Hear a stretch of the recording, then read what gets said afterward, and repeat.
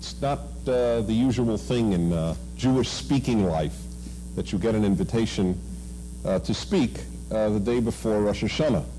Frankly, I think it's a brilliant idea, because the great mitzvah of Rosh Hashanah and the 10 days which they inaugurate is Cheshbon HaNefesh, is to take an account of your soul. Who am I? What am I?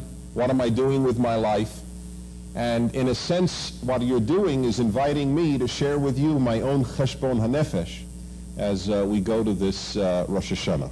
So I'm very pleased to be here, and I must tell you that I would be very happy to take questions and comments till any hour. For me, it is effortless. I am 3 hours earlier than you. So it is, you know, around midnight I will just be waking up. You understand? As you doze off, it will be 9 p.m. for me. So I will be happy to take your challenges and so on in the course of the evening. I want to speak to you tonight about the most important subject. If I can only speak to a group about one thing, this is what I want to speak about. I entitle it generally, Why I Am a Jew. It was entitled here, what is it, the Intellectual Case for Judaism. Underneath, what was the major title? Choosing Our Heritage, and the Intellectual Case for Judaism. Let me explain to you why I think this is so critical. I have at least one that I admit to and am not ashamed of, one childish quality. Children are notorious for asking why. If any of you have kids, you know that. You know, you tell them to put on a coat, why? You know, it's 2 degrees out, they still ask why. Go to bed, why? The sky is blue, why? I retain that quality. I want to know why. Oddly enough, with regard to being Jewish, the question why, when I've asked it my whole life, why should I be Jewish? It's occurred to me in the last decade or so that I am merely representative of the entire Jewish generation raised after World War II in the Western world. I want to say something now which will help clarify my work, will help clarify a great deal of Jewish life. And in this regard, there is no difference between Canada, the United States, Guatemala, or a host of other places where I have met with Jews. This one is across the board, totally negates international boundaries. And that is this. There is a major generation gap in Jewish life.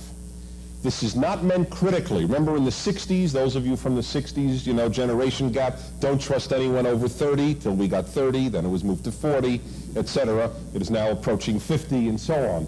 But you will recall that idea where the older generation were basically nerds and didn't know anything, and we knew a great deal. That's not what I mean by the generation gap, and I'll explain it exactly, because I think this will help, as I said, clarify a lot.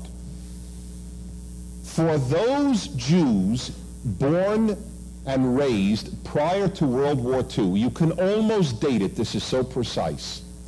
For those Jews, being Jewish was a given matter. In other words, for the vast majority of Jews of my parents' generation, let's say, the following was the case. I was born a Jew, I will live as a Jew, I will marry a Jew, and I will die a Jew. Asking the question, why should I be a Jew, would be absolutely meaningless to that generation. Any more than it would be meaningless, for example, if you took the average person in Toronto and said, have you struggled with the question, why are you a Canadian? They would think it a ridiculous question. What do you mean, why am I a Canadian? I was born in Canada, I'm a Canadian. Don't bug me, you crazy? That is exactly the way our parents' generation would tend to see the question, why be Jewish? What do you mean, why be Jewish? That's why they don't understand intermarriage. It doesn't make sense. For that generation, it didn't make sense. You're born a Jew, you marry a Jew. Any more than if all of a sudden a Canadian came home with someone from Sri Lanka. It wouldn't make sense. Maybe that was a poor choice, because I know you've had some to do with Sri Lankans. You know, actually somebody may come home with a Sri Lankan one day right here. But you know, it's just not it's not an issue. For my generation, and certainly those born in the next generation, I'm now talking about kids in college who are now, 19, 20 years younger than I. For these people as well, nothing is a given. I say to those of you of my parents' generation, it is hard for you to understand, but try to do so, otherwise you'll be in the dark as to what's happening in Jewish life. For us, being born Jewish is almost irrelevant. When Jewish life finally understands that, we can begin dealing with the most important problem in Jewish life, namely, answering the question, why should Jews stay Jewish? Until then, Jewish life is whistling Dixie, as we say in America. It is doing, if you wish a Roman example, it is playing the proverbial guitar or lute while the place is burning. The real question is, why be Jewish? Jewish life doesn't answer it. For an American Jew, for now Canadian Jews, who tend to be a little more recently immigrated, so maybe this is 10 years later, but it's now true here too, and it is true in Western Europe. To be born a Jew is an interesting fact of life. If you go on an American campus, you go to UCLA, I live in Los Angeles. UCLA has thousands of Jews on its campus. The vast majority of them find being born Jewish an interesting fact of life. If you'd ask them, are you Jewish? They'd say, yeah, I was born a Jew. And that would be it anymore. Yeah, I was born a Mexican American. Yeah, I was born an Italian American. So what? You see, there's a very serious problem confronting contemporary Jews in the free world. This is an unprecedented problem in Jewish history. The Goyim are nice. That is a very serious problem. You see, when the Goyim are disgusting, what is a Jew going to choose? To be disgusting? What was a medieval Polish Jew going to assimilate into? Medieval Poland? I don't mean to put down medieval Poland, which I'm sure had some charming traits. But the fact remains, it was not an option. But in Canada, you know what you can be if you stop being Jewish? A Canadian. And in the United States, if you stop being Jewish, you're an American. And that's perfectly fine. That was never an option in recorded Jewish history, at least not since the Hellenistic Greece. So we're talking at least 2,000 years. That's why it's so brand new. It's totally new, this problem. Today you could stop being Jewish and be happy. You can stop being Jewish and be with nice people and not be Christian or Muslim. Remember, all through Jewish history, if you stopped being Jewish, you became something else. Not today. You just become a person. It's a very big difference. You don't become a Christian if you stop being Jewish. You don't become a Muslim if you stop being Jewish. You just become Jim. That's it. It's a very big difference. We live in the age of individualism. And when the non-Jew is nice, why not marry the non-Jew? Why not be like the non-Jew? Why not have the same non-religious identity? Jewish life doesn't address this issue. Why be Jewish is a non-issue in Jewish life. What is an issue in Jewish life is how to be Jewish, or how to survive, not why to survive. This is true from secular to religious with a handful of exceptions. For example, take secular Jewish life. You have B'nai B'rith, you have Hadassah, you have WIZO, you have, in our case, the American Jewish Committee, the American Jewish Congress. In other words, you have all these organizations, and what are they answering? One organization will answer how you raise funds for the Jewish poor. Another, how you raise funds for the great medical center in Jerusalem. Another, how you combat anti-Semitism. Another, how you get Parliament to vote pro-Israel. Everything is how. Everything is how. We have perfected the technique of how to be Jewish or how to survive. Who is addressing the question why to survive? Take a look at religious life. I went to yeshiva for 15 years. And there too, what did I learn? How to keep kosher, how to build a sukkah, how to daven, how to put on tefillin, how to check mezuzahs. I learned the hows. Did I learn why? Had I asked my Rebbe in yeshiva, Rebbe, why should I keep kosher?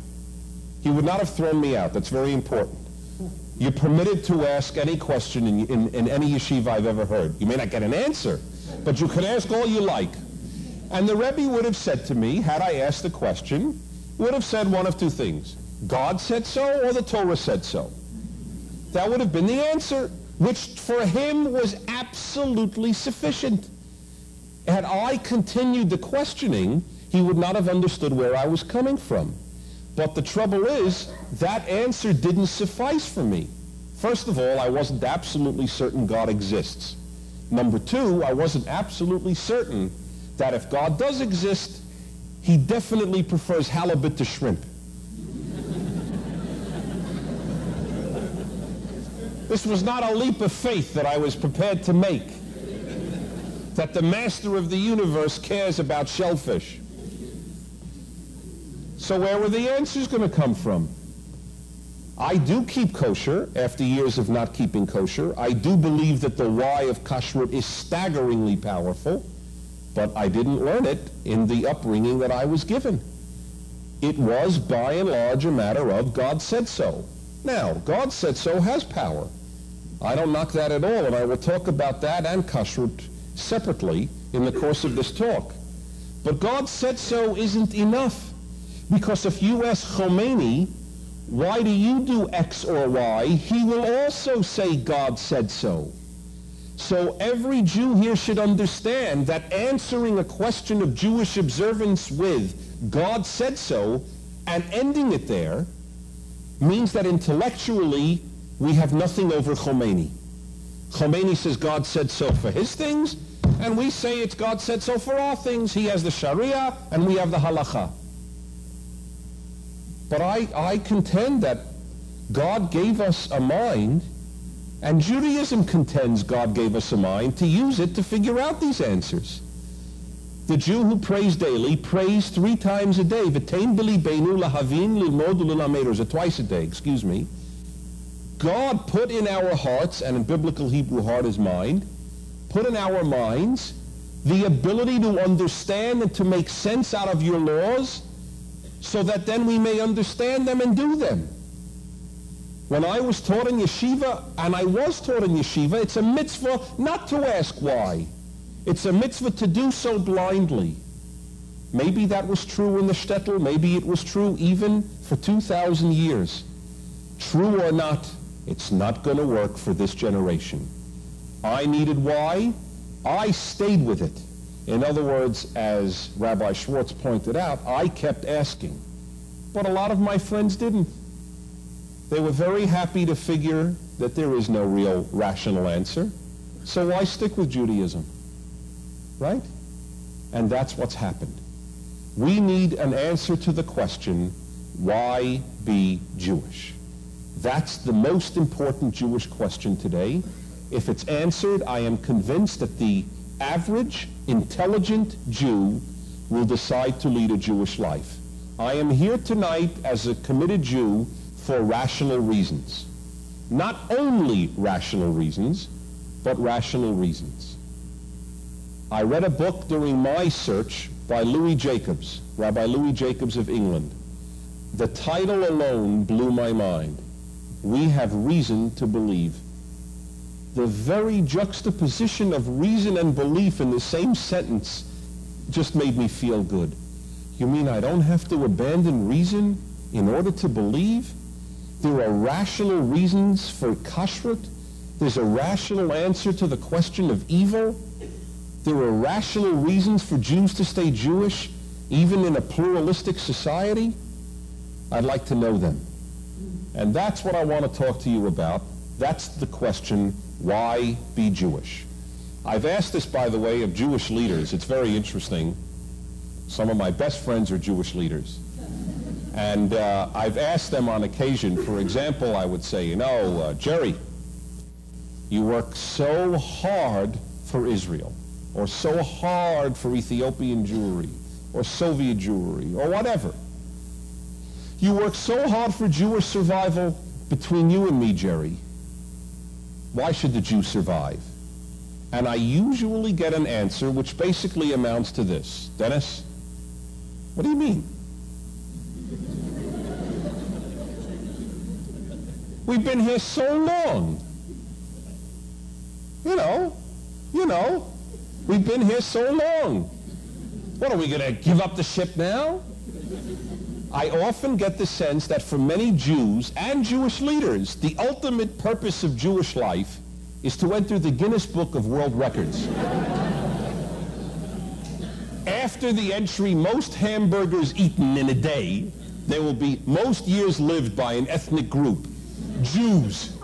And we're in there, and that's it, and that makes Jews all happy. But big deal. Maybe we should give up the ship. I'm serious.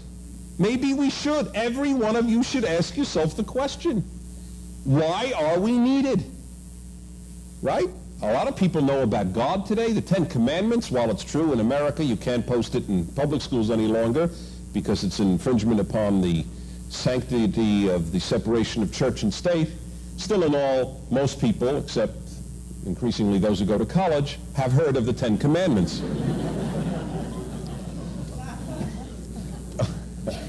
Okay, be that as it may, I'd like to give you actually four responses on why be Jewish.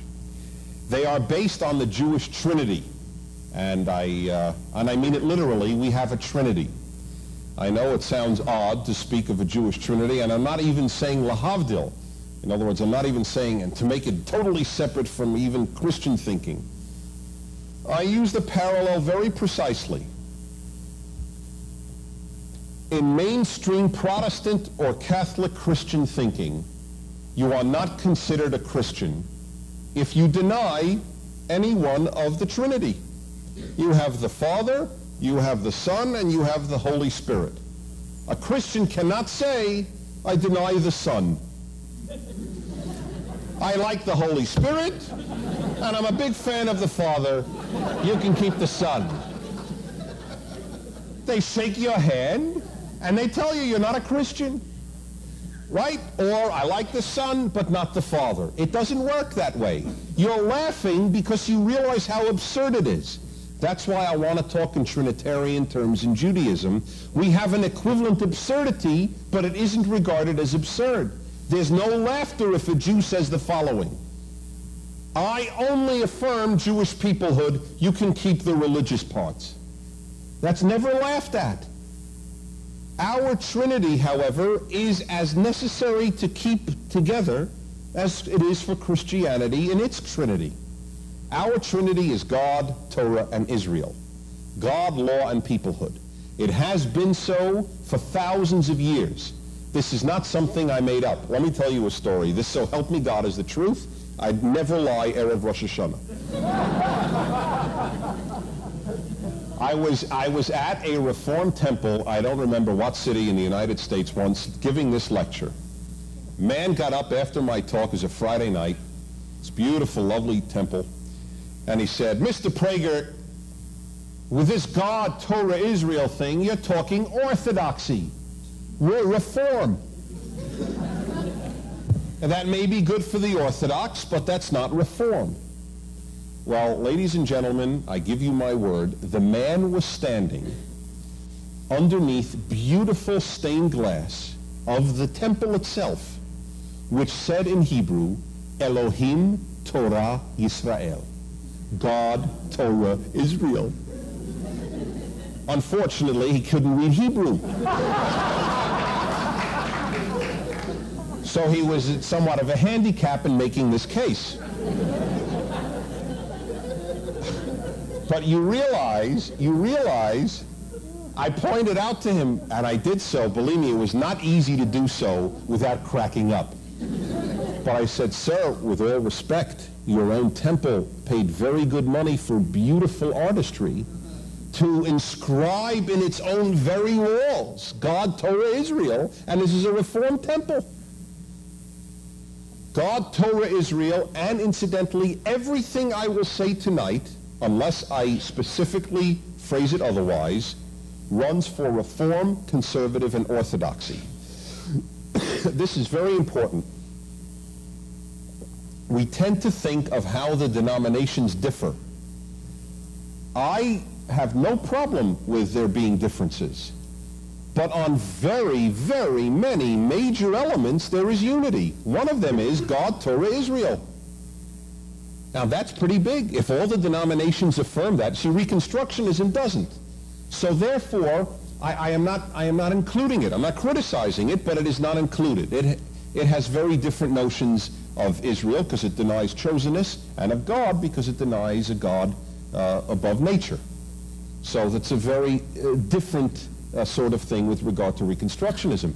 But as regards Reform, Conservative, and Orthodoxy, there is unanimity as to that being our Trinity.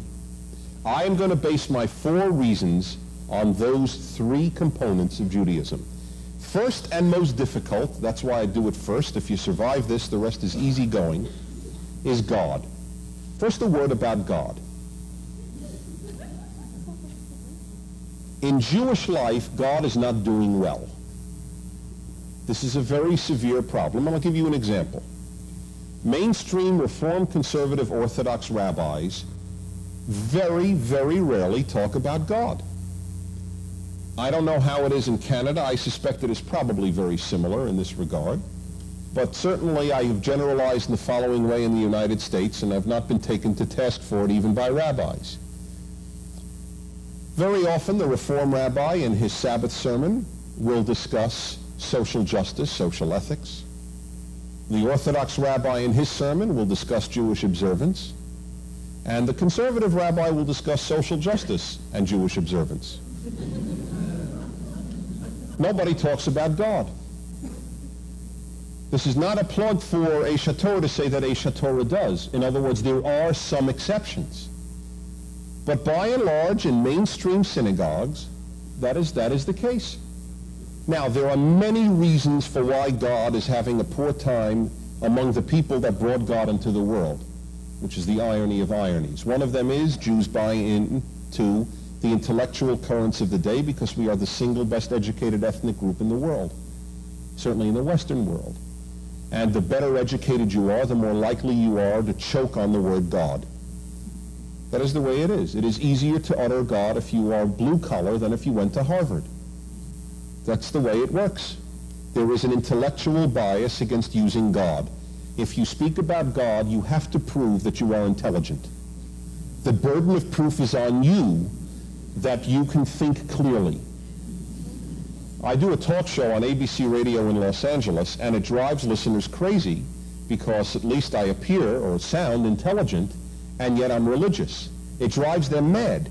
I shatter stereotypes constantly.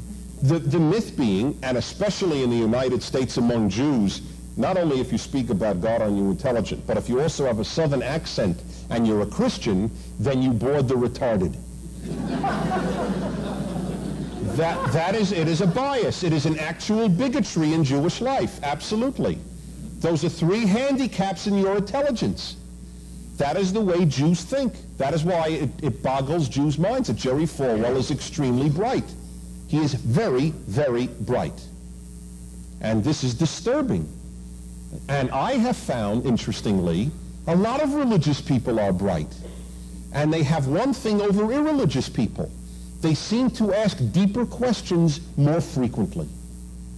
They may not have more brain cells, but their concerns do seem to be a little different. You don't find, for example, I'll bet you in the Blue Jay fan club, there are very few frum Jews. Very few really religious Jews or really religious Christians. You know why? People need a secular thing to latch onto when they don't have a religious one. That is part of the thing of a fan club. People need substitutes. I am absolutely convinced that religion is endemic to the human being. The only question is how will it express itself. Be that as it may, God is the issue in Judaism. Now let me make something clear. You can certainly question God. You can even have doubts about God. In fact, If you can't have doubts about God, I'm a tzaddik. I am the most righteous Jew around. I doubt God all the time. I'm not thrilled about it. I wish I had more peace with God. But as I heard you very carefully, you said maybe my struggles are a blessing for others, if not for me. But it is true. I see a kid with cerebral palsy. I don't immediately say, oh, God in his infinite wisdom knew what he was doing. My instinctive reaction is, how could you believe in God? How does a good God? I don't have a problem with God after Auschwitz. If I had more time, we would talk about why, and if you'd like to raise that later, fine. But I do have a problem with God and kids who were born with birth defects. I blamed Auschwitz on Germans, but I can't blame kids with cerebral palsy on Germans. So it's a problem. I have problems. However, purely intellectually, I have realized that the arguments for God are better than the arguments against God. Purely intellectually. I will not get into those arguments now either. That is truly subject for another time, or again afterwards if you'd like. This is what I want to talk to you about God. The Jewish people, I believe, has a mission to humanity. If I didn't believe it, I wouldn't be Jewish. I truly believe we have a mission to the world.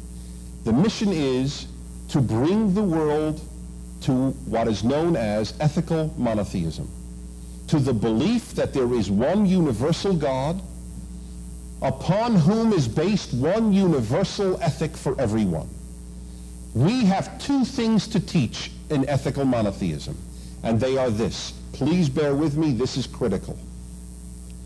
We have to teach the religious world that any teaching of religion, any teaching about God that does not teach that God's primary demand is that we treat each other justly, that religious ideal will lead to evil. Is that clear? Any teaching about God that doesn't teach that God's primary, not exclusive and not secondary, but God's primary demand is ethical conduct, will lead to evil. Examples? Crusaders, Khomeini. Khomeini does not teach that God's primary demand is ethics. He teaches that God's primary demand is Islam as he understands it. That's not the same thing. Meir Kahane does not teach that God's primary demand is ethics.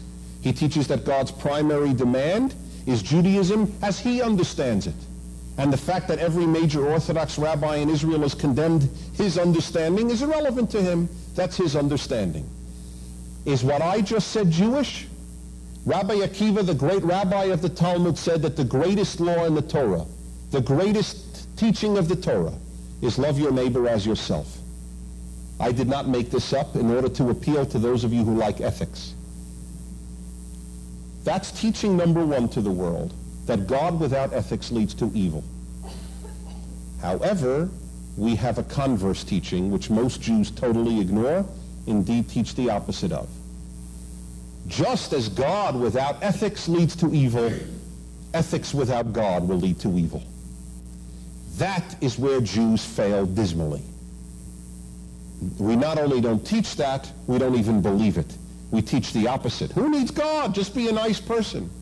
Is it possible to be a nice person and an atheist? Yes. All right, let me get that question out of the way. Yes, yes, and yes. We all know delicious atheists, okay? Wonderful. It is possible to be sweet and kind and lovely and not believe in God.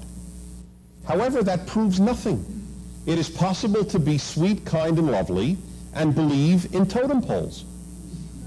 Is that not correct? Are there not totem pole worshippers who are ethical and kind? Do you therefore learn that you get ethics from totem pole worship? Of course not. It's a non sequitur. There are ethical third basemen. Are they ethical because of third base? No. They happen to play third base and be ethical. Atheists happen to be ethical, though they are atheist. They are not ethical because they are atheist.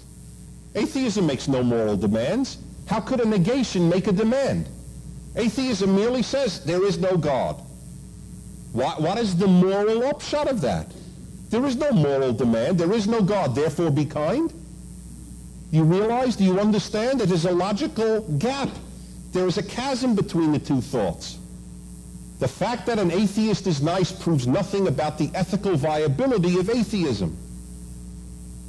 And yes, I know that there are religious people who are disgusting. That is correct. Therefore, I never held, and no one with a sane mind can hold, that belief in God guarantees goodness. It doesn't. It's possible to believe in God and be a son of a bitch, to put it in theological terms. Okay? Absolutely. But the death of God guarantees evil. Belief in God does not guarantee goodness, but the death of God guarantees Auschwitz and Gulag. That's the difference. Because, ladies and gentlemen, if there is no God, Auschwitz was not wrong. And I promise you, right now, I will stay here all night till I convince you of this. I cannot convince you God exists, nor do I intend to. I can convince you, if you are open to logic, that if there is no God, torturing children is not evil. All you can say about torturing children, if there is no God, is you don't like it. Right? And I can appreciate that you wouldn't. But that's all you can say. And I have been to colleges around the country, around the United States, here in Canada, and I have asked students, are you prepared to say the following: the Nazis and the Holocaust were evil? Or would you say, in my opinion, the Nazis and Holocaust were evil? They all say, in my opinion.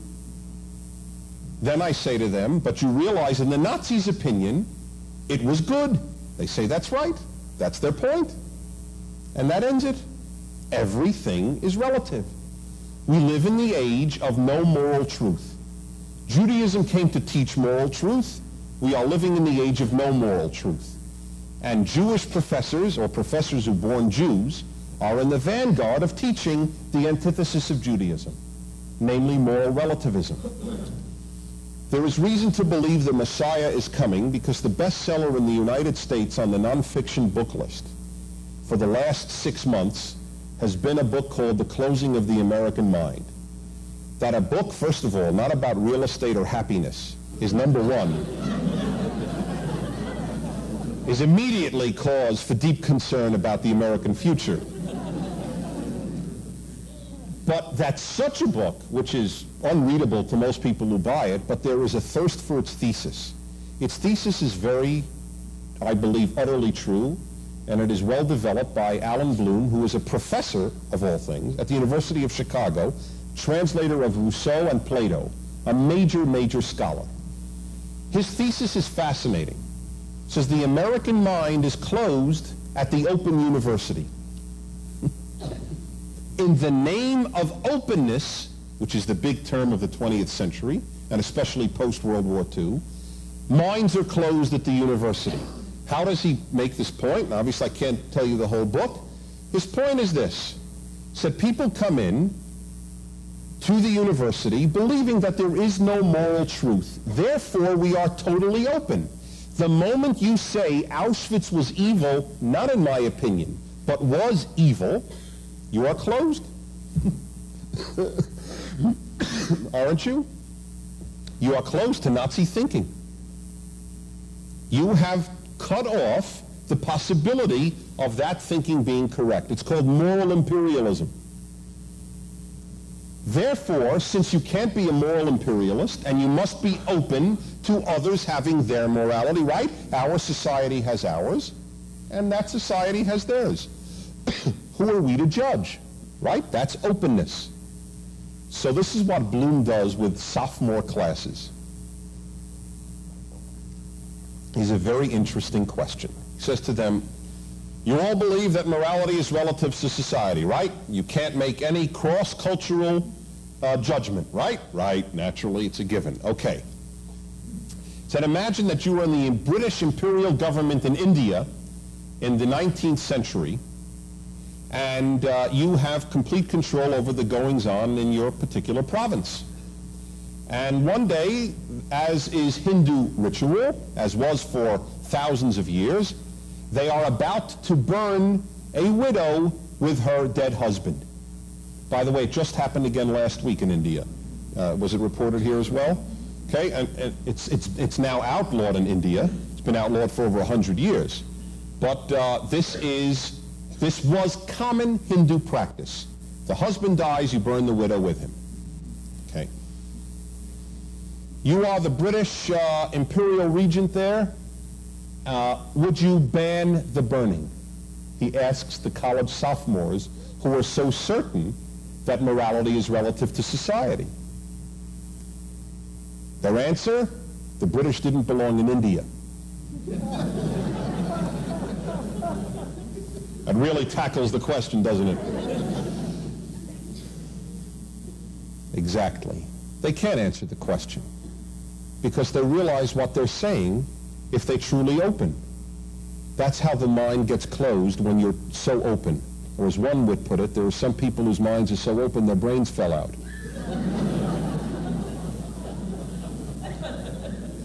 That is exactly what happens with total openness. There is non-discrimination. It is a non-discriminatory mind, so everything just comes in.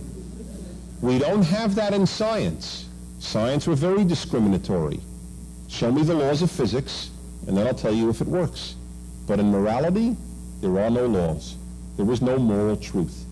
Judaism came to teach moral truths.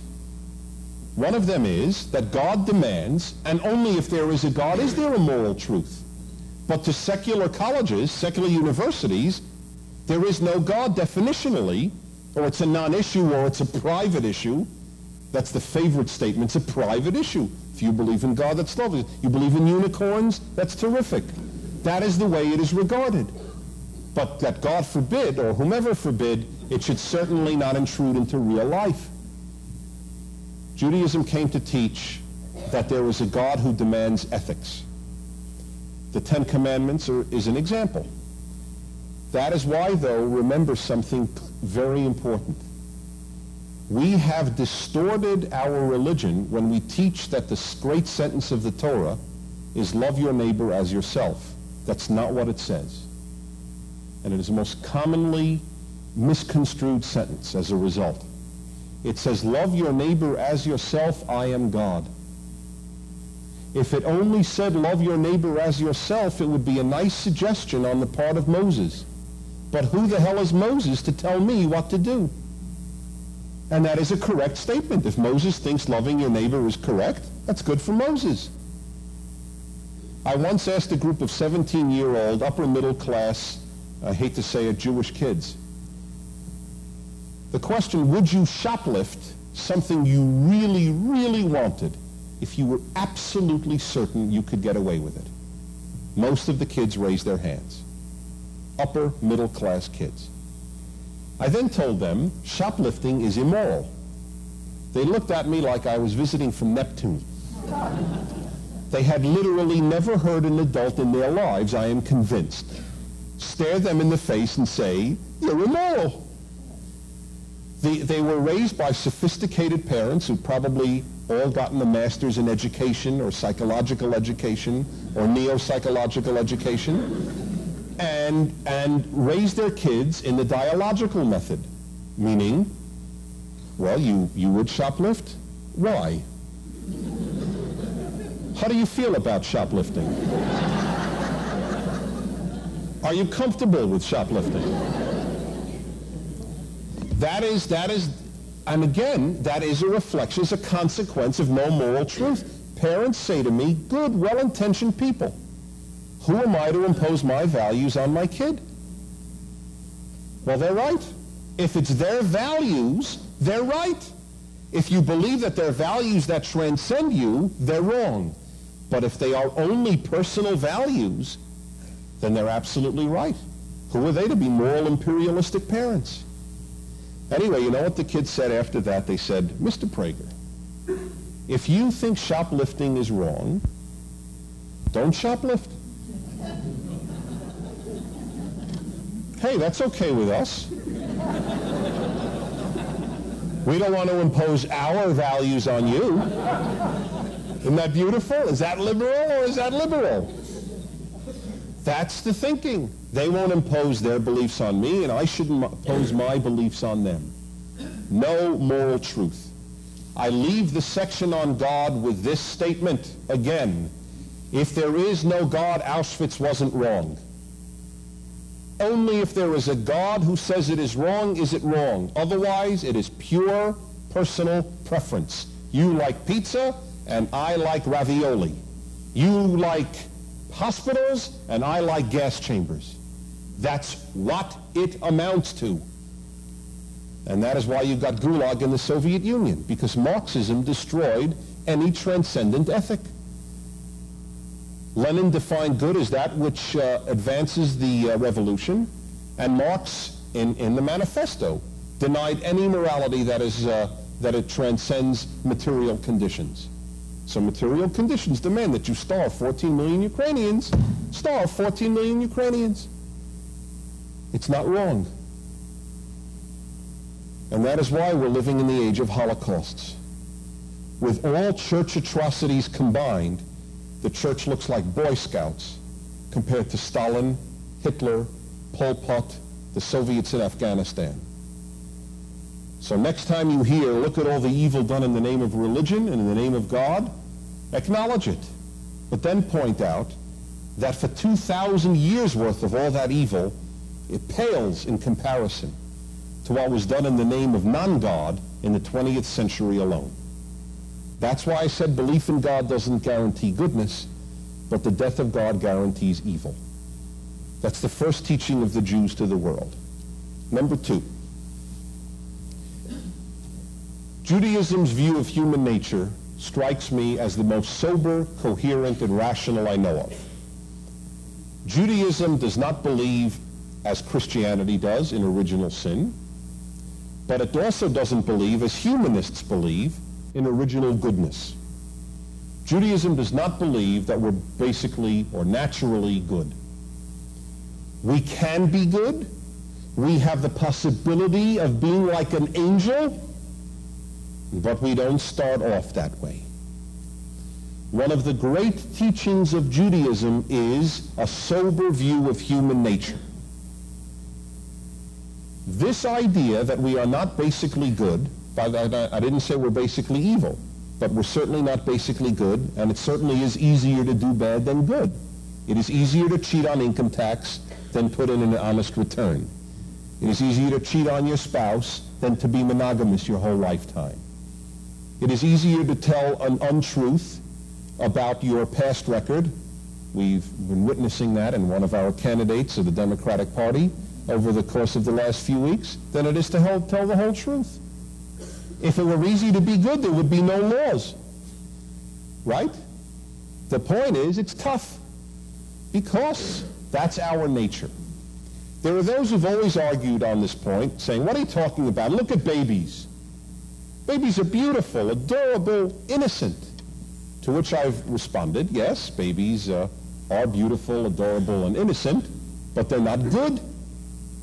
In fact, babies are the quintessence of selfishness. I want mommy, I want nipple, I want to be held, I want to be comforted, I want to be played with. And if you do not do all of these things immediately, I will ruin your life.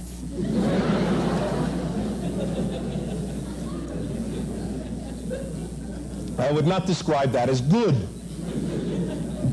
Now, I do not hold babies to be evil. All right? I've never come across a baby rapist, baby embezzler. Never saw a baby's picture up in a post office on a wanted poster. But they're not good. They're not good. Me. I know me. That's it, looking out for number one. No one does it better than a baby, and some of those who take advanced courses at college.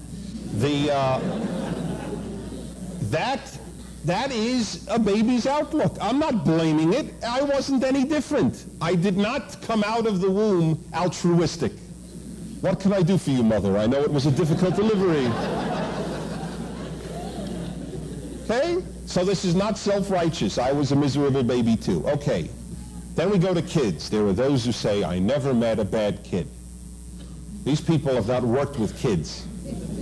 As one who has directed camps for over 10 years, may I say that as a rule, yours, needless to say, being exceptions, by and large, kids stink.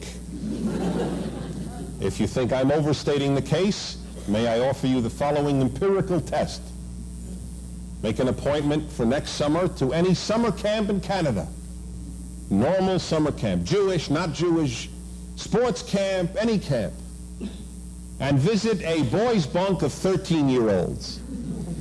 Especially if in that bunk, one of the boys is particularly short, or particularly fat, or stutters, or is clumsy, or is emotionally slow, or mentally slow, and you will find behavior that can be described as Nazi-like. Every summer I have ever worked at a camp, and that is over 20 summers, I have seen kids do the most disgusting, sadistic thing to other kids. Typical was take a fat kid, strip him naked, and urinate on him. Typical sort of thing done by 12-year-olds, 13-year-olds. I conducted for 8 years adult retreats where adults stayed in bunks. Adults never did that.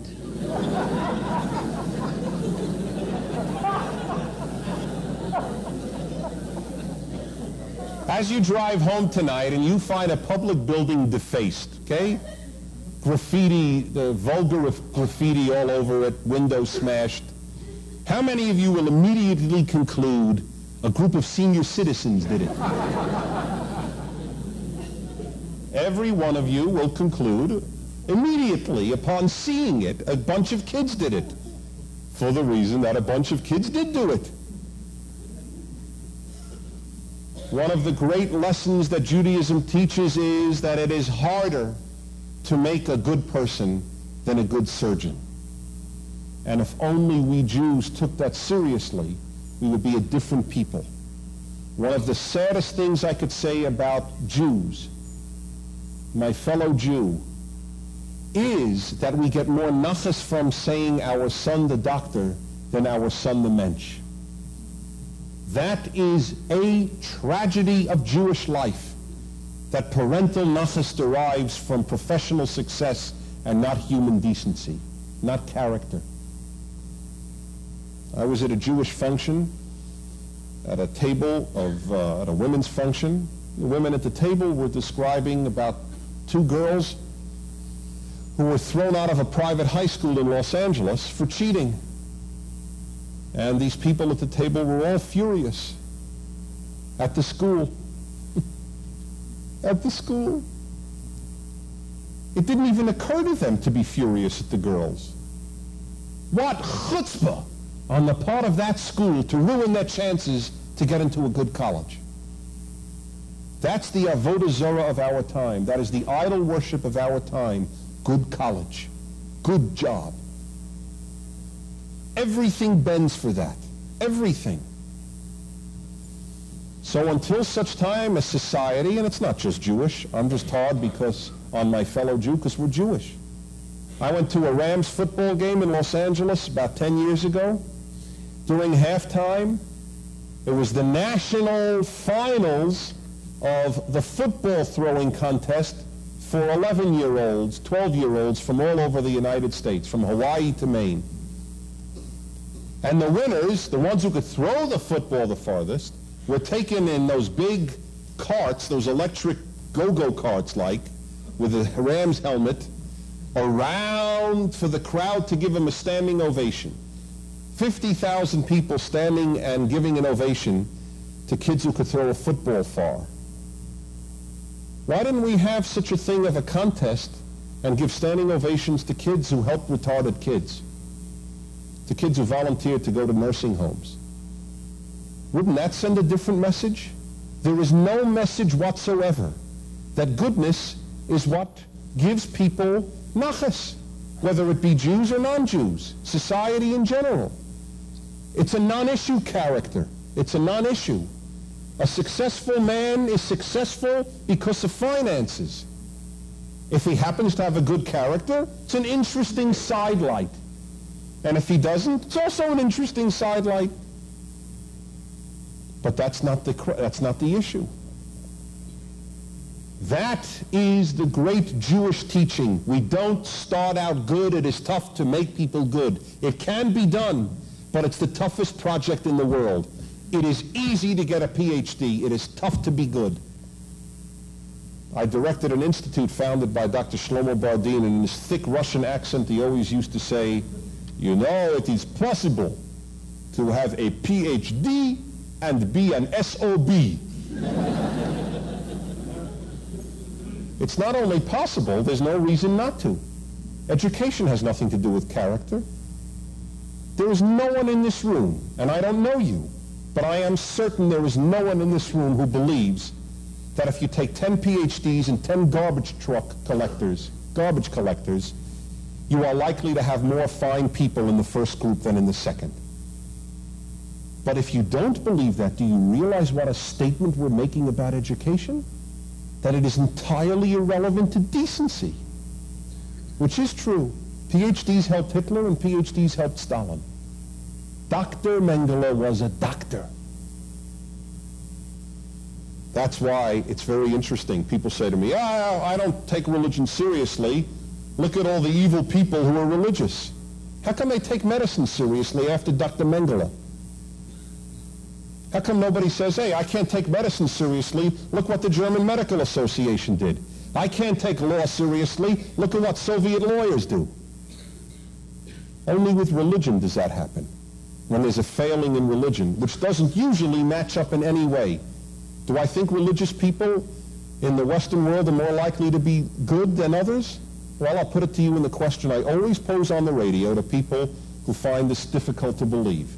You're walking in a very dark alley. Well, I'll have to take an American street. Toronto's known for being relatively safe. You're walking in a very dark alley in an American city. Any American city, unfortunately. At 3 in the morning, and 10 men are walking towards you. Would you or would you not be relieved to know that they had just attended a Bible class?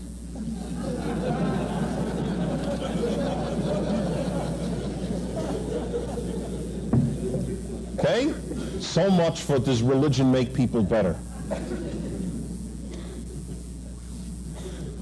Argument number 3, based on the second component of Judaism. God, Torah, Israel, God, law, peoplehood. First was God, second was human nature, third reason for Judaism. Since we're not basically good, Judaism, which wants people to be good, is its primary concern. Its other concern is that people be holy, but I never get to give that lecture.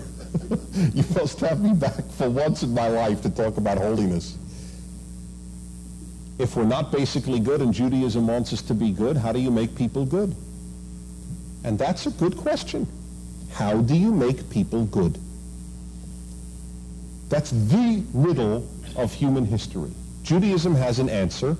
It's called law.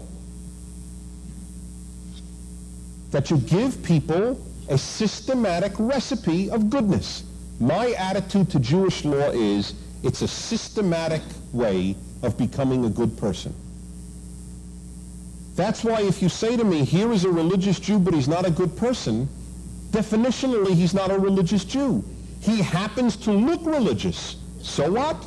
But by definition of Judaism, he isn't. If the greatest law in the Torah is to love your fellow neighbor, and the guy is a disgusting person, then it's absurd to describe him as a religious Jew. It's like saying so-and-so is a good Canadian. Yeah, it's true we gave Canadian state secrets to the Soviet Union, but other than that, he's a terrific Canadian because he waves the flag.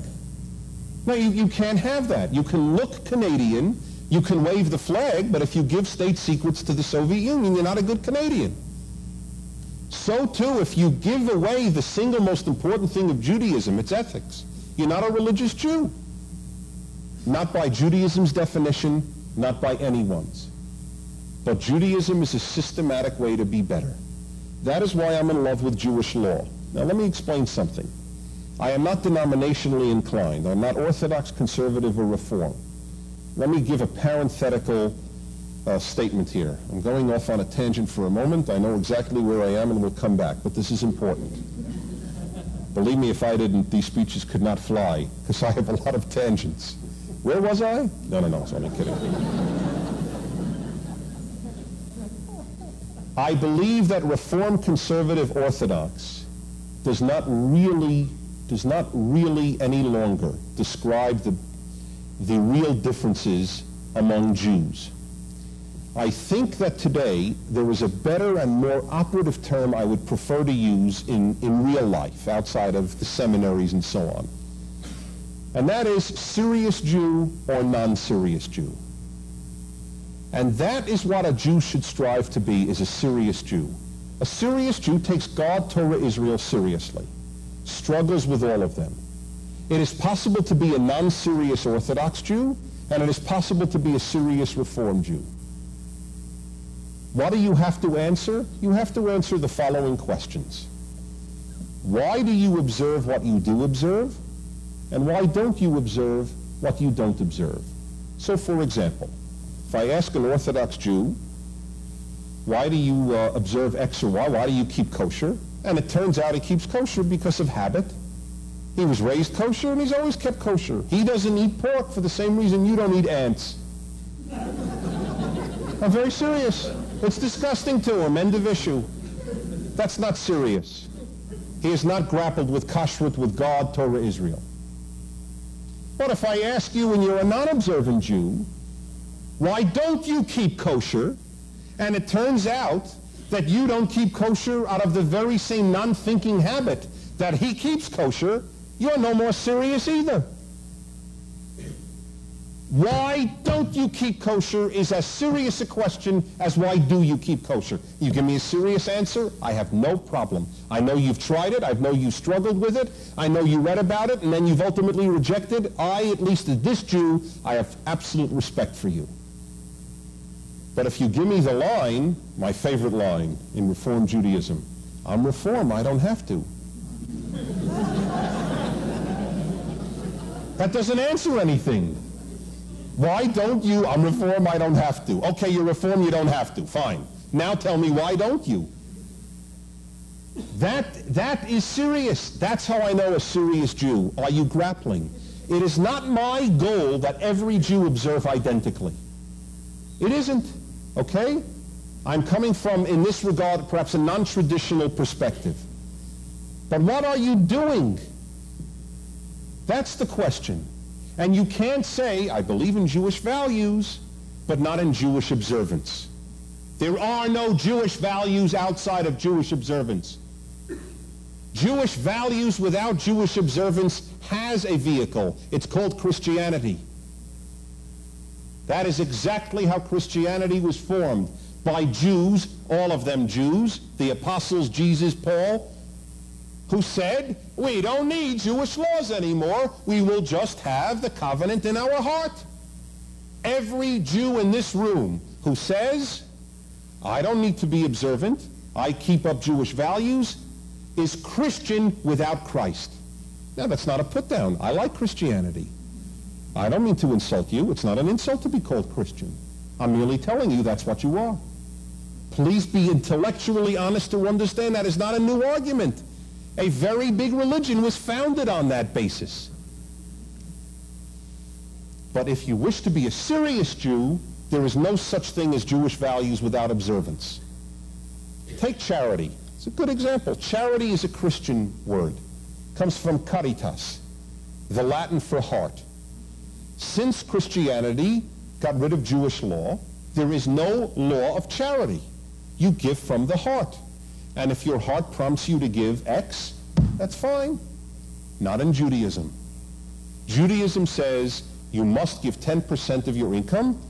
And I don't know how your tax structure is, but you'll be happy to know in America at least it's on adjusted gross. It's pointed out by Rashi.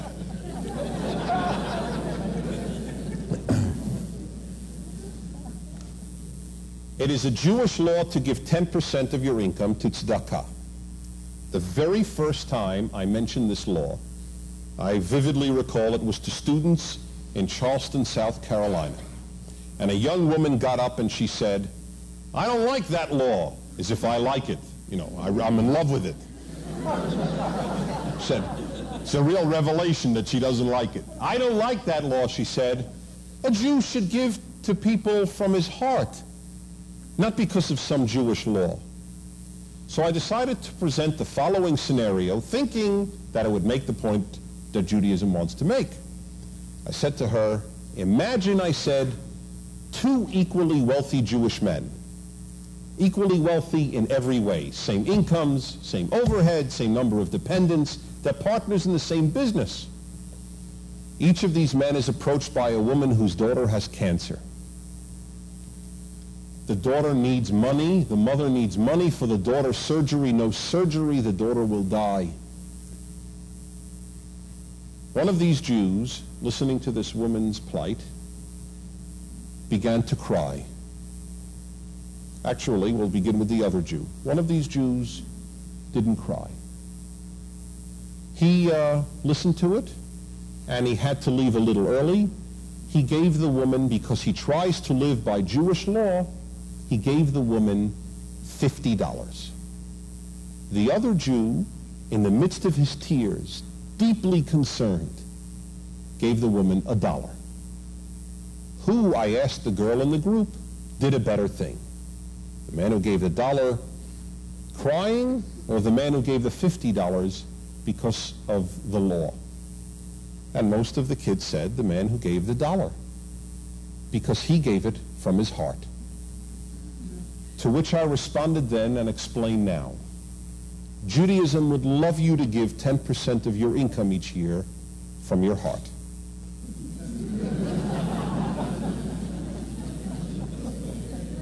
It suspects, however,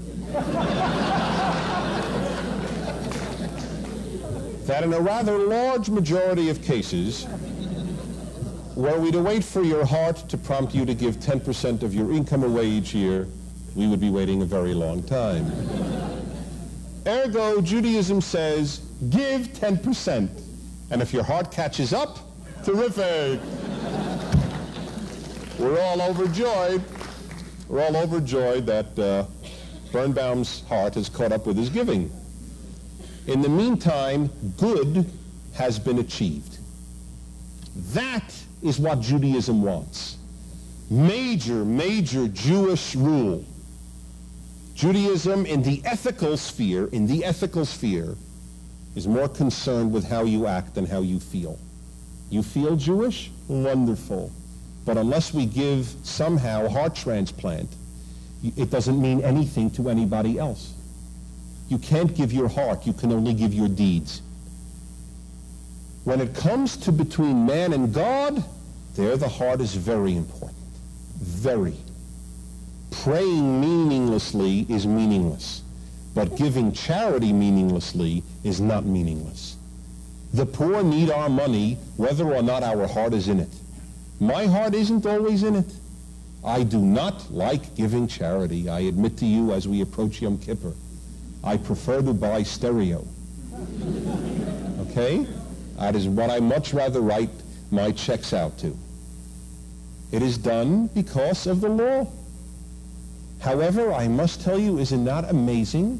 Not a single charity I've ever sent money to has written back inquiring as to whether my heart was in it. They cashed the check and couldn't care less. Isn't that disgusting? Do good, then you'll be good. Don't think you're good and then do good. I did a very interesting show once on my talk show. I said, call up and tell me if you think you're a good person or not. 2 hours, people called in all night. Every single caller said he or she was a good person. Which can lead you to only a number of possible conclusions. 1, people are liars. 2, everybody is good. 3, everybody who listens to my show is good. Hey, that's about it. I don't subscribe to any of those theories. But you must admit there is a riddle. I have found, and I do believe this, I believe almost everyone on earth thinks he's a good person. So we have a real riddle, don't we? If everybody thinks he's a good person, and so much evil is done, how do you account for evil? Right? The answer The answer is, people judge themselves by their motives, not by their actions. That's why. People judge themselves by their motives. I meant well, I mean well, and people do. Mengele thought he got a bad press. That's what pushed me over the brink. When I read that the torturer of children, men who injected dye into children's eyeballs, thought he was a good person. If Mengele thinks he's good, God knows everybody here must think he's good. That's important. That's why I don't trust people without standards. That's why I believe in law. Because if you don't measure yourself up to the law, everything is good. I gave $25 last year to charity. I'm a saint. Not in Judaism's eyes. You need an external standard to judge your ethics by. That's why I believe in law. I have to match up to that system, not to Prager's conscience. Oh, I think I'm terrific, like every one of you does. Big deal. Big deal. We all think we're wonderful. Even as we're cheating on our income tax, we think we're terrific. 1 out of every 3 Americans steals something from his hotel room. I'm sure it doesn't happen in Canada.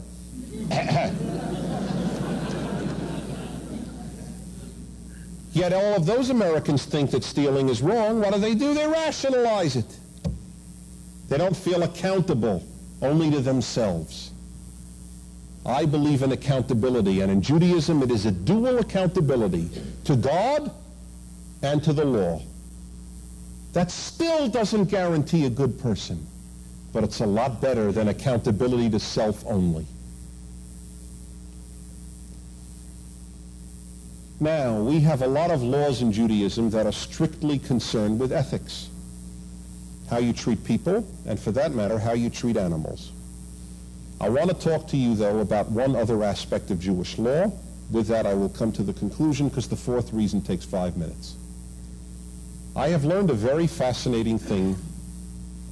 Many Jews, maybe most Jews, believe that at Mount Sinai, the Jewish people was given not a moral code, but a health code. How is this? Purpose of kashrut, if you ask most Jews, to prevent trichinosis, keep Jews healthy. Purpose of circumcision, prevent venereal disease, keep Jews healthy.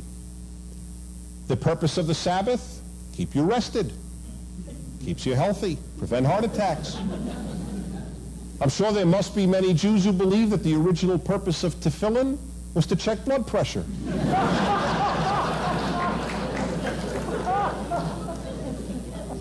This is the health code theory of Judaism. Purpose of Jewish survival is to be the Jack LaLannes of history. We died for thousands of years in order to be healthy. Purpose of Jewish law is secondarily or tertiarily to be healthy. It is primarily to be good. And I would like to show you that in an area of Jewish law that is least frequently associated with ethics and goodness, kashrut. First, let me give credits where they are due. What got me thinking about the ethical bases for kashrut was an article by Rabbi Dr. Jacob Milgram, now of Berkeley. He was then a conservative rabbi in Virginia. He's a major scholar, also preoccupied with the ethical roots of the laws.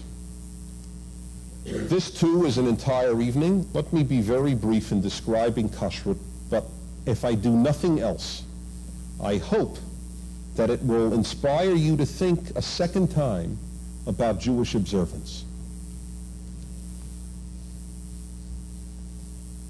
The best definition I could give to kashrut on the ethical level is this. Kashrut is Judaism's compromise with vegetarianism.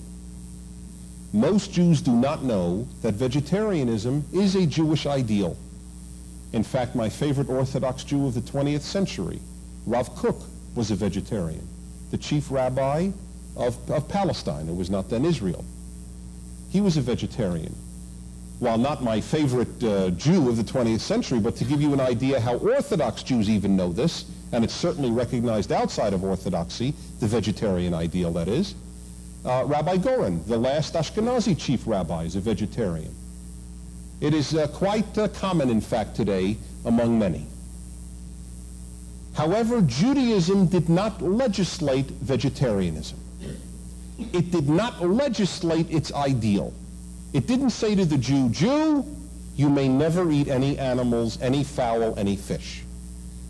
That was the ideal. Look, in the Garden of Eden, Adam and Eve were instructed to be vegetarian. You recall that. There it was specifically stated, only from the fruit and vegetables are you to eat.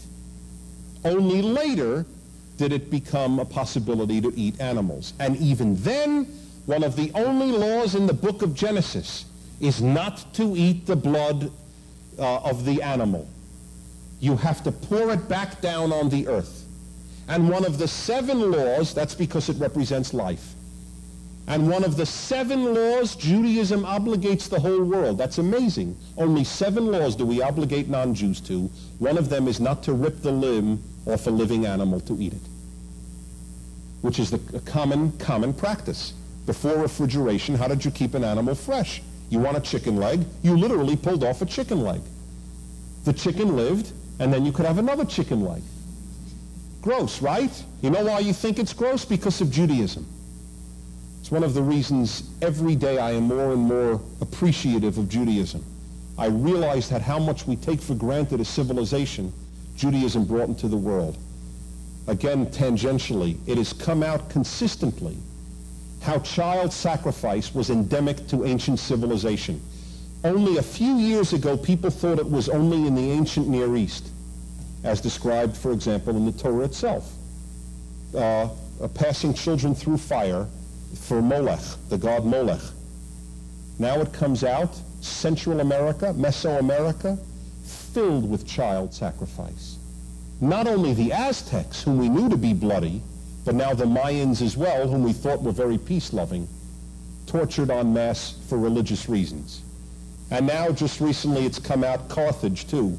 And the scholars are confused because of the great art and the great culture of Carthage. How could a place like that have so much child sacrifice? Again, part of the secular view that if you paint pretty pictures, you won't do despicable things. It's a non sequitur. So we tell the world you can't even pull the limb off a living animal. Judaism is concerned with eating because it's concerned with animals and us. How do we get to kashrut? Kashrut can be understood in this way, at least part of it. God, or Judaism, is saying to the Jews, Jew, ideally you eat no fruit, fish, fowl, land animals. If you insist, and that's the way the Torah puts it, if you lust for meat, then you can have meat, but under very, very specific conditions. Number 1, you may not kill and eat anything you want. The Jew simply can't kill and eat everything. You are limited to a handful of species. How do we know the species? Very simple, by signs. Land animals must have split hooves and chew their cud. Fish must have fins and scales, and fowl must not be birds of prey. To which you will ask, perhaps very logically, why those signs and not the other way around? For example, why weren't fish with fins and scales not kosher and shellfish kosher? To which I will answer in good Jewish fashion with a question.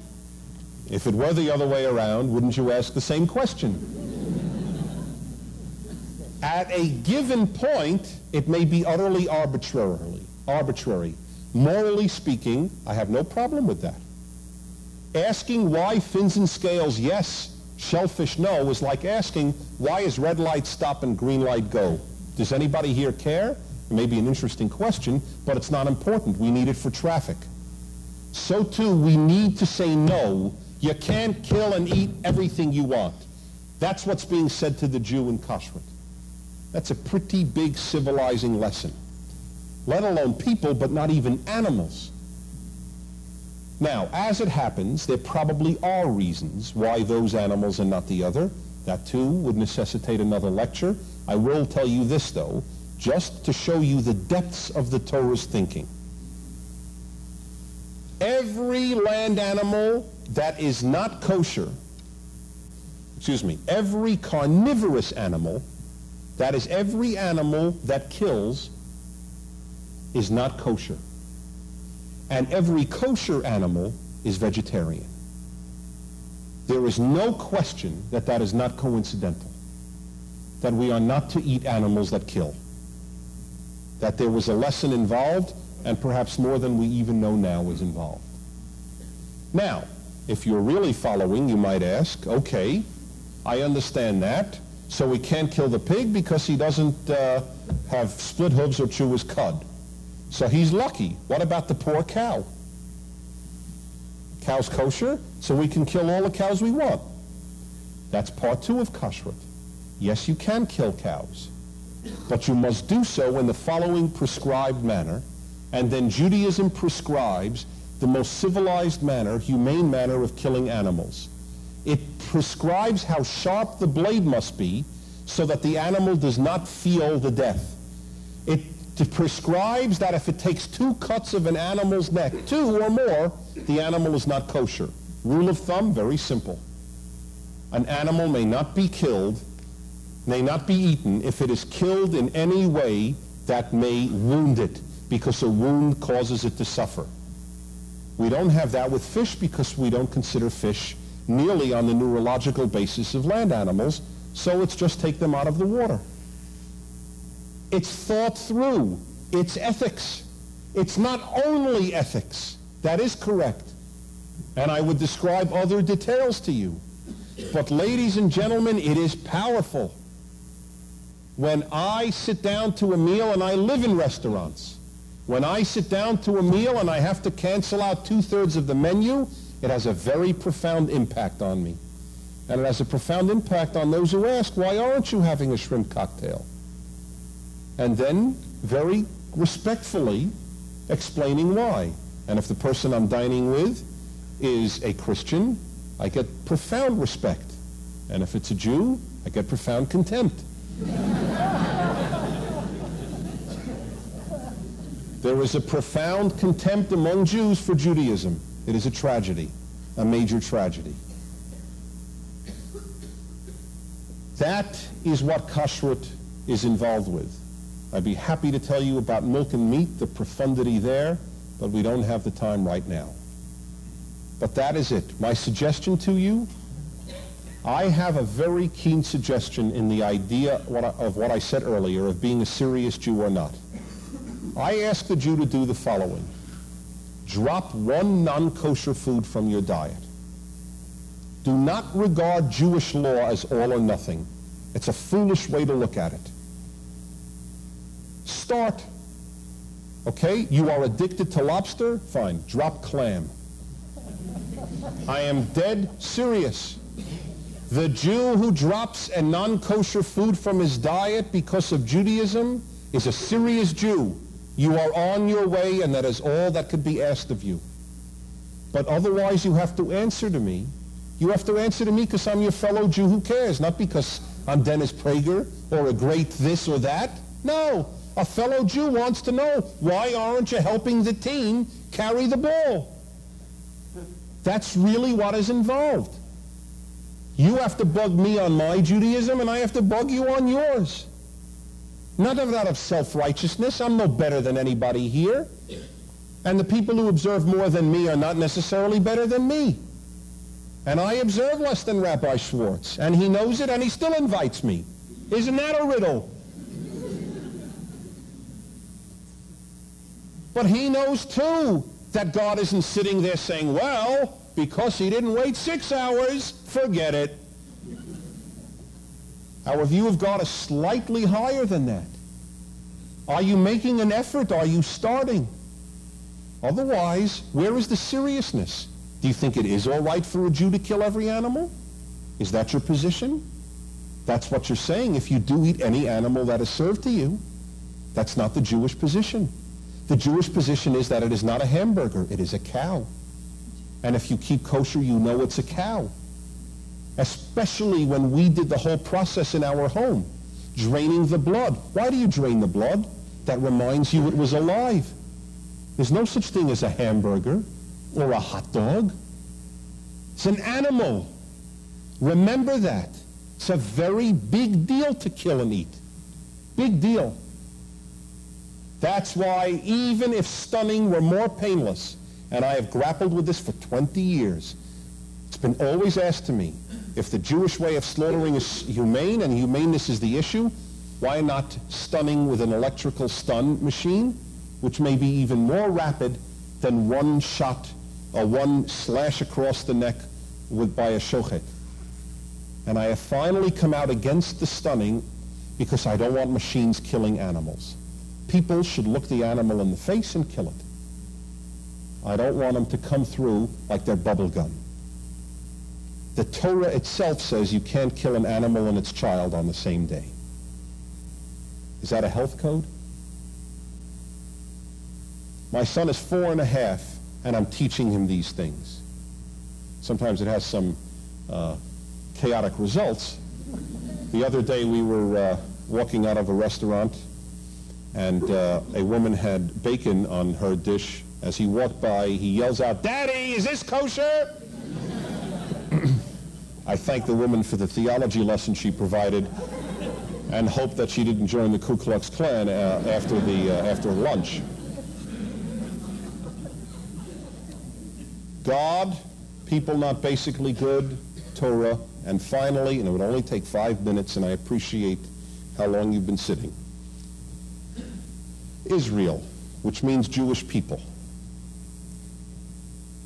We are not only a religion, we are a people. That's why, as I said, I'm stuck with you and you're stuck with me. We are a people. You know why we're a people and not only a religion? Among other reasons, you can't make the world better individually. You can only make the world better collectively. With all the great ideals in the world, the singular individual can do good. You can affect that person, and you should. But if we want to mitaken olam, to repair a miserable world, a broken world, we can only do it as a people. You don't need a lot of people, but you need a people. And it has a lot of upshot that we're a people and not just a religion. That's why I always react to people who say, hey, and I'm sure a lot of you have either felt this or heard this, who needs organized religion? I could pray alone. The purpose of Judaism is not to pray. You're right, if the purpose of Judaism were to pray, you wouldn't need Judaism. The purpose of Judaism is to repair the world under God's rule. For that you need a peoplehood. That's why we need to be organized. It has very profound ramifications. And I'll tell you one of them. One of the profundities of having a peoplehood. Are you first a Jew or a person? That's a very good question, even though I asked it. It is a good question. Are we first Jews or people? I don't dismiss that. It's not an easily answered question. My heart goes out to Afghans. Not only my heart, I ran the biggest event in America for the Afghans. I try to put my practices where my heart is.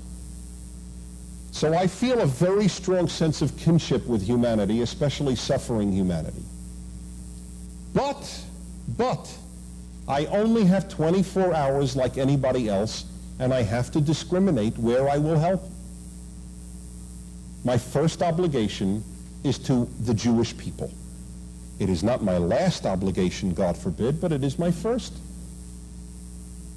What are the ramifications? Many. There's a profound notion in the Torah. It says, love your neighbor as yourself. Right? That was our big sentence. Why doesn't it say, love everybody as yourself? Or love the whole world as yourself? I would submit that the answer is probably because it's a hell of a lot easier to love the whole world than it is to love your neighbor. Right? I love humanity. Birnbaum? Ah, schmuck. That's how people think. Don't bug me with Birnbaum, but I love mankind. It's easy to love 6 billion people. It's unbelievably hard to love 6. right? That's tough. Oh, I was at Columbia during the heyday of Love Humanity. They were burning professors' notes, tearing down the university, but they loved humanity. It struck me as the people who love humanity have a very hard time with humans. It's like men who love women have a very hard time with a woman, but they love women. Hugh Hefner loves women, but with such love, women don't need enemies. I don't trust people who love the world. I want to know concretely where you feel obligated to help. Judaism teaches, Aniyei Yircha Kodmim, the poor of your own come first. Never last. We are obligated to give tzedakah to non-Jews. Obligated. But first we have to help the Jew. What are the world ramifications of this? Very profound. I am deeply involved in Soviet Jewry, have been since 1969. Something that I have said in churches for years, in churches to Christians. There are more Christians in the Soviet prison camp system for being Christian than there are Jews for being Jewish. How come you never hear about anybody, any Christians fighting for Soviet Christians? How come? When Billy Graham went to the Soviet Union, the world's leading Baptist, he said nothing on behalf of Baptists in prison camps. In fact, he told Baptists to listen to the Soviet authorities. Why don't Christians help fellow Christians like Jews help fellow Jews?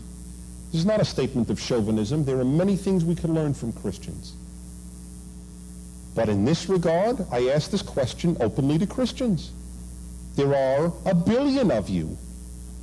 You could do a lot for fellow Christians. Why don't you? A major reason is Christians are not a people. They are a religion. Personal salvation is the aim of Christianity, not Judaism. The aim of Judaism is not personal salvation. I don't say it's not an issue, but it's not the aim. The aim is Tikkun Olam b'Malchut Shaddai, repairing the world under God's rule. So oddly enough, we do a universal service by helping a fellow Jew because of the third component of Judaism. Do you know who taught me this? The Catholic William F. Buckley Jr. In an interview once, I asked him, how do you feel about the Soviet Jewry movement? He said, I'm all for Soviet Jewry, but you know what, he said? And he said this in front of 1,000 Jews in Beverly Hills. He said, you know, it'd be a bad thing for the world if all the Jews got out of Russia. He said, before you string me up, let me explain. There's only one group in the Western world, he said, constantly screaming at the Soviets. You Jews. Why? Because you Jews are fighting for fellow Jews. What happens if those fellow Jews get out of Russia? You Jews will stop screaming against the Soviets, and nobody will be screaming against the Soviets. Isn't that interesting? That's when I learned the answer to the question posed to Jews, how come you only care about your own? Number one, it is not true, and it should never be true. But number two, I would have to answer, at least we care about our own. A call once came in to me on a national talk show, and the caller was an Armenian who said, you know, you're a Jew and you keep talking about the Holocaust. Why don't you talk about the Armenian genocide under the Turks?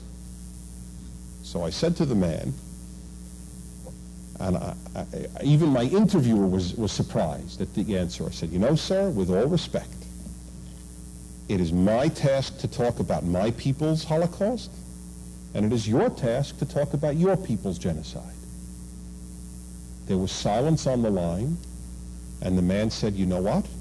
You're absolutely right. And he hung up. Ladies and gentlemen, the only reason the world is talking about the Armenians today is overwhelmingly because the Jews scream about the Holocaust. Why don't Christians scream about Armenians suffering under Turks? Those were all Christians. I am proud that we don't let the world forget about the Holocaust. The world is only too willing to forget evil and go on its hunky-dory way. And we are the moral nudniks of the world. Someone asked me on radio about that. That's exactly what I said. You know what? We Jews are the moral nudniks. That's right. People want to pass it over, and we won't let you. People were made into lampshades. I'm not prepared to forget that yet. You want to forget about your people suffering? That's your business. But I'm not going to forget about mine. So it plays a very important role. The Jew who takes care of fellow Jews is likely also to be sensitive to taking care of blacks and taking care of other groups too. I want Catholics to fight for Catholics. I want blacks to fight for blacks. There is nothing wrong in that. And that too is a lesson we can teach the world. God, an ethical monotheism, people not being basically good, Jewish law to make you better, and a peoplehood to make this world better. 4 reasons why I think a Jew, hearing these reasons, would take it seriously. Thank you very much.